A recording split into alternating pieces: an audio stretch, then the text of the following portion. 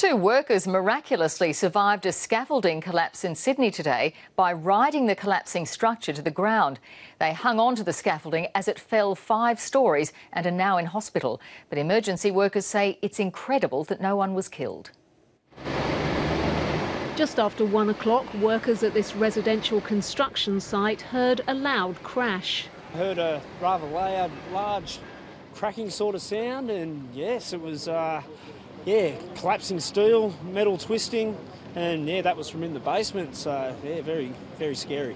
Shaken workers emerged to discover a 5-storey scaffold, which was in the process of being dismantled, had collapsed, taking 2 workers down with it.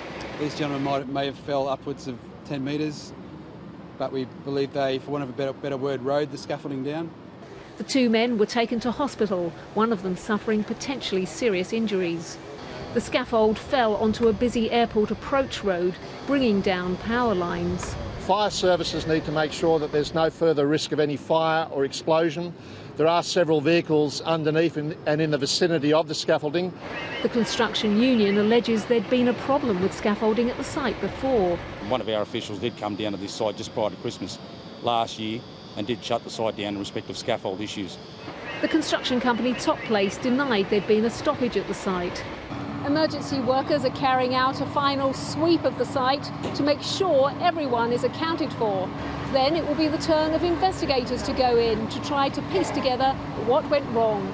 Ursula Malone, ABC News, Mascot.